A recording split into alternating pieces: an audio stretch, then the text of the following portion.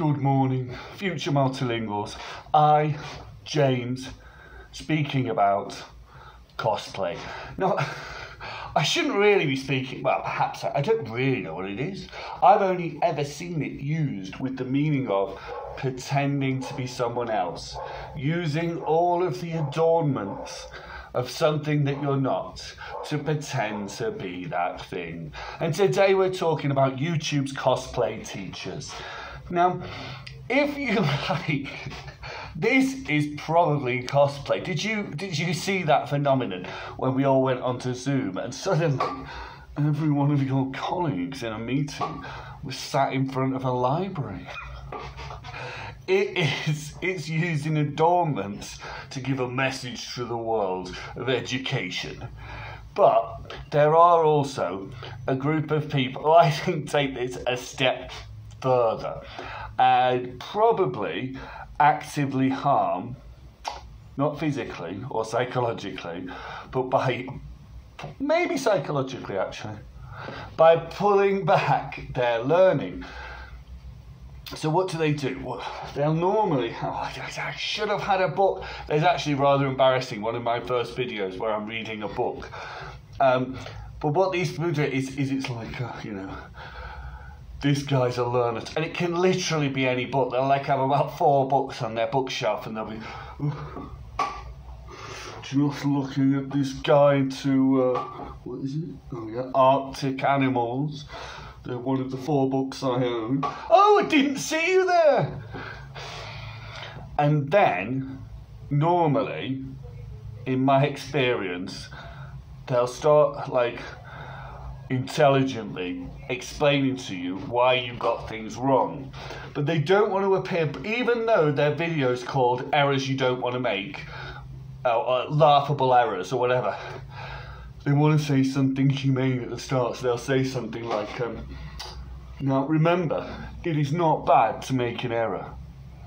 And then they're like, oh shit, I can't say that because my whole video is about not making errors. So they'll go, what's bad is making it again, a second time. And you're like, it just sounds confused to me. Is there anybody in the history of language acquisition who has only made an error, that I'm not totally in agreement with that term, who's ever made an error once? What's bad is if you do what is normal to do and not follow my instructions in order to get everything right after the first time. And so they pretend, so then they go on, and I saw one, it was in Spanish, hasta yo. Even me, even I commit errors, and sort of humanising himself again. But the problem with this is that normally they've identified an error that people make at a certain stage of language learning, yeah? We're building a representation for the cosplay teachers at the back. Language is about building a mental representation, okay? It's knowledge, yeah? Obviously, that mental representation isn't going to be changed because somebody says, you know what?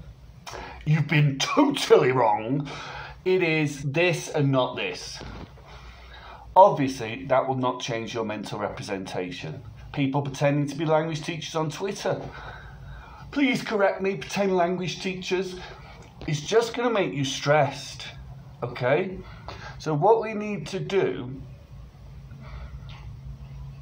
is think a little bit more about who is this person and how our languages learn. How much input do you need to make a change to your implicit mental representation of the language, your abstract implicit mental representation?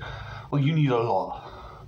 And it can't just be focused on, we're sort of going to have this discussion. Can you aid it by loading it with specific forms? We'll have that discussion, but it's not going to be changed just by someone focusing you on a form once, or by giving you an explicit explanation of the grammar.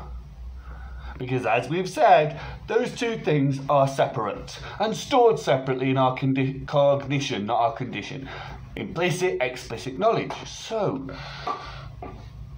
why did I say that potentially these people do harm? Well, when you haven't bothered to look at how a language is acquired, yeah, that doesn't make you some freewheeler, yeah, who's just looking for effective solutions. No, it makes you somebody controlled by your unconscious biases. If you haven't bothered to look at why certain terms are considered, for example, racist by other people, you're not some freewheeler just looking for truth and free speech. You're controlled by your unconscious biases. If we haven't bothered to look at something, frequently we're controlled by our unconscious biases. Lamentably, in their rush to make a video for who knows what reason, yeah, these people didn't take the time to look at languages we learn. They just put, ta-da, the adornments of being a teacher. You see them all the time.